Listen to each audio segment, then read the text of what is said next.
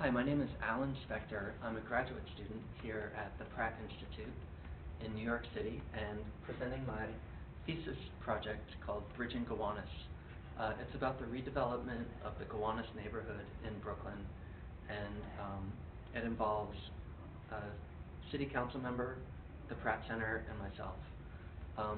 So what it is branding the process of getting consensus among the community stakeholders in Gowanus to then come up with an action plan to present to the new mayor, Bill de Blasio.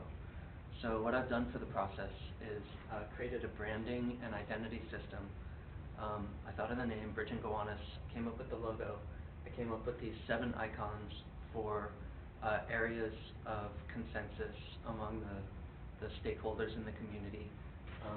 I've also come up with the posters talking about the community meetings, as well as the website bridginggowanus.org, and submitting this video for the Core77 awards. Thank you.